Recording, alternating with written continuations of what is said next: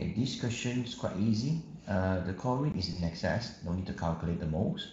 And this chlorine is bubbled through the hot sodium hydroxide. Okay, volumes given, concentrations given, so we calculate the moles.